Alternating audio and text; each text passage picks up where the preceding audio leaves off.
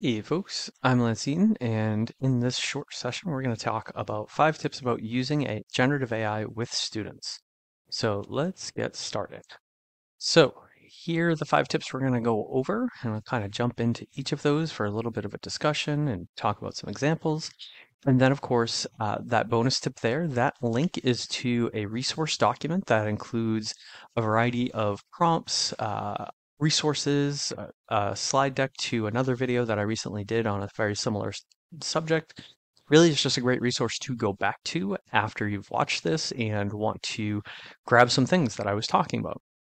It will be in the description below, and by all means, make use of it as much as it's helpful. So, let's talk about our first tip. The first is abstinence is not an option.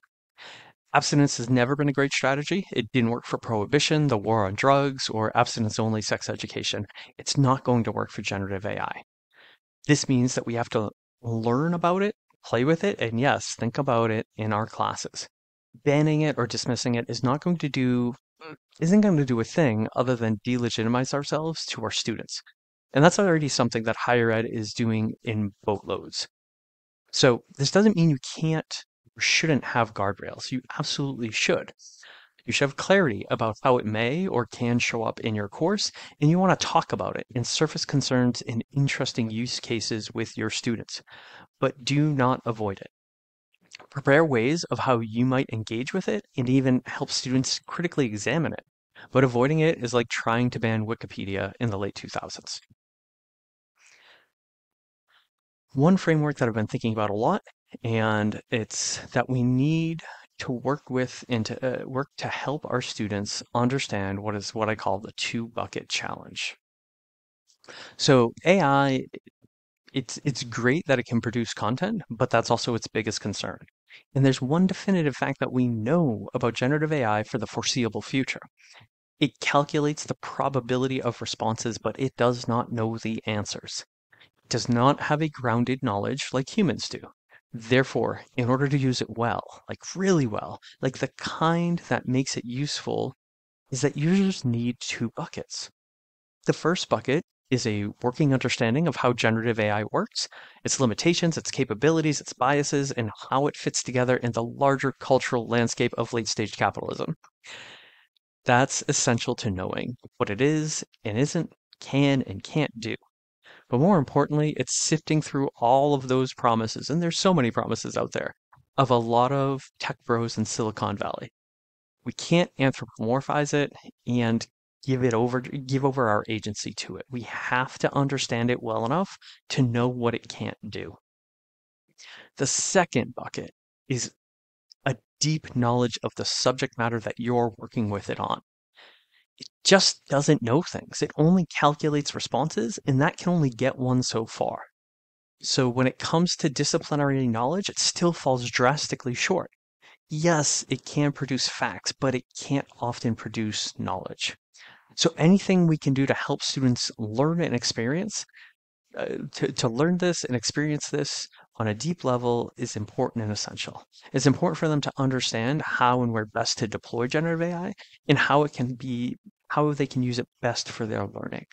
And this is where I think this is the real possibility of how higher ed can do well and do better by our students is really helping draw out that understanding of like to use it well. You need to understand how it works, and you actually need to know the thing that you're trying to do with it. Without those 2 buckets, you're just not going to be able to operate it well.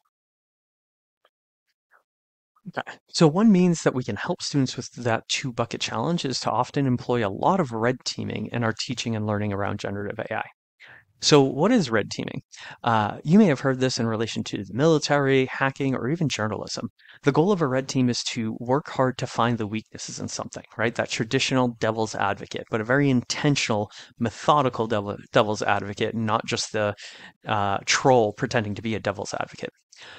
So, with regards to AI, the goal is to have students be red teams to figure out and determine what is accurate, right, or problematic with AI outputs. And of course, you can do this in several ways. First, as an instructor, uh, first as an instructor, you can continually bring in examples or embed them through the course to get students to see if they can discover if you've used it or discover the problems with it and what kind of critiques, concerns can they bring as they are surfacing what may or may not be AI. You can also have students create content with generative AI, maybe even an assignment, assignment submissions. That actually must be first vetted and critiqued by other students for questionable AI content.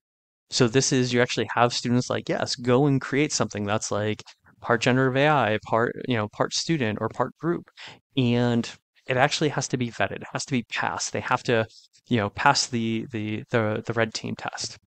And then finally, you can challenge students to go out into the wild, explore blogs, social media, and other content that might be course related and to determine or make assessments of why something is or isn't generative AI and how that impacts our understanding, willingness, or desire to engage with that particular content. So in doing this, there's actually really some great benefits. The first is that they actually begin to learn and see patterns in AI outputs to which can make them more suspect or just discern more about how and where and why to use generative AI, right? So being able to pattern build to really see that kind of like style that we often see with generative AI or different types of generative AI, and then also just making them more questioning, more suspect of information, which is something we're always looking for, that information literacy, right? So it's also an incredible way of building critical thinking. And it's one of those things that I think can come out of all of this is that we become even more critical of everything we encounter rather than less. So, what are some practices that we want to encourage or discourage as we actually use generative AI? Well, rather than resist or find ways to keep students from using it, consider how you might not only have them use it, but what could come from it. So the first is that you can encourage them to cite and link to the chat log so that you can actually see and learn what they are using and how they are using this. I think to me, I've started to do this and I really like this because I want them to try to like put together stuff that's from AI in themselves, but I also just want to see how they're using it and what they're taking from it. That provides a really good exploration into metacognition, into how they're making sense of information. But you can also lean into encouraging students to use it as a means of just refining their work, improving the style, the clarity, the ideas. You can have them work through a few prompts to help them clarify their ideas or proposal, their main idea, research question, whatever. And again, they can share that chat log to help you get a better sense of, where the work has been supported by AI, where they have changed the work. And that too becomes a learning experience. Like, why did you make this choice over that choice? What drove you to do it this way? Um, but where I think it gets really interesting is when you develop and have students use prompts that turn generative AI into an interviewer. This is where I think the real magic can happen. The AI as interviewer means students will be engaging in dialogue that allows them to share their ideas and for the AI to keep asking them questions to help figure things out. So this is again where you flip that script. You have the AI become the one asking the questions, and the students the ones figuring out things and sharing those types of insights. I think where this could be really powerful, a really helpful space, is around reflection. Reflection is a practice, and it takes time to develop for many of us. Even when we love it, it takes a while. And so for many students, they often stumble when it comes to reflection. They offer what we would consider superficial responses than what we might be hoping to see, And, you know, through this, there's an opportunity to create an AI reflection prompt that digs deeper into the student's responses and can help them become better at reflection. Rather than trying to do it with a blank page and probably fudge their way through it, the chat log can actually demonstrate how the student dug deeper with appropriate nudges from AI.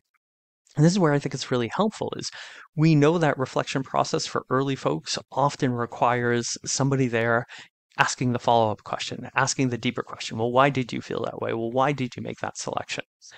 But it can be hard because the way that, we're often looking at reflection and assignments is they submit the reflection and then we get to review it. So using an AI tool as that in between could actually really enhance what students are able to reflect upon and build that muscle a little bit more quickly. So here's an example of turning an AI into an interviewer. Now keep in mind, this is not the full prompt that's in the resource, but it should give you a sense of what it looks like. So here I'm saying, you're an AI assistant designed to help students develop their project ideas through a series of thoughtful questions. Your role is to guide the student in exploring their interests, refining their ideas, and formulating a thesis and outline in their project. Remember, your primary function is to ask questions and encourage the student to provide answers rather than offering direct suggestions or solutions. So again, using a prompt like this where they actually, you're telling the AI, this is your role, this is how I want you to go about, and then actually having the student go through for a round of questions and share that chat log. Here's using AI as a reflection tool. You're an AI assistant designed to help students reflect deeply. Your role, ask probing questions that encourage students to think critically about their learning journey, challenges, achievements, and personal growth. Primary function, ask questions and gently push for more substantial responses, right? So really trying to turn that chat space into a place where students can grow and respond back to how or what the generative AI is asking. All right, last tip. This next tip is for forward-thinking folks, but also folks who think a lot about building learning spaces together and being in community with students and leveraging transparency. It's not as easy a lift, but it's one that I think can be the most powerful way to step into really thinking about generative AI in education. Even as AI stands now, it's not likely, sorry, it is likely to have a lot of impact on most disciplines. But the question is how, and in what ways is it going to show up in different industries and disciplines? So that could actually be the course itself, working with students to study, explore, and test out what specific skills, knowledge, and abilities are needed in a given discipline, given the current understanding and abilities of generative AI. And this can happen in several ways. The first is, of course, you can have this as an ongoing conversation in your course that you regularly return to. Every 2 weeks, you have a 15-minute conversation based on what we've learned, based on what you're learning about AI, based on the world. Like, how does this relate? How do we think about this? What skills, knowledge, and ability do we need to use AI in this field? Another is just dedicated class time to actively experimenting and sharing insights about how it operates in the field. So again, this could be a little bit of a laboratory space where this can be both bringing in examples and trying things out. You could also just make this an assignment within the course where actually they work on throughout the course, how does this fit? Where does this fit? What is their understanding based on research, based on what they know about the discipline? And then finally, and this is the most ambitious, you could actually do it as the entire co-created course with students where you find your way through the course. This last one is the one that I think about is probably the hardest and yet could yield the most results and would benefit all students and instructors. Because even if the answer is no or limited or, even if the answer I would say is quote unquote wrong or it leads to dead ends, you're still deeply working within the discipline and its ideas and its knowledge, skills, and abilities that your students are going to be better at that particular, in that particular domain than they were before, regardless of whatever we're talking about with AI. It also becomes this really rich opportunity to consider for like publishing and presenting with those students about what you're doing. So it's this really cool collaborative space that could create future opportunities for you and your students. All right, those are my 5 tips. I hope this is helpful. I hope you got some great ideas. If you have questions, throw them in the comments feature or just reach out to me. Thank you so much.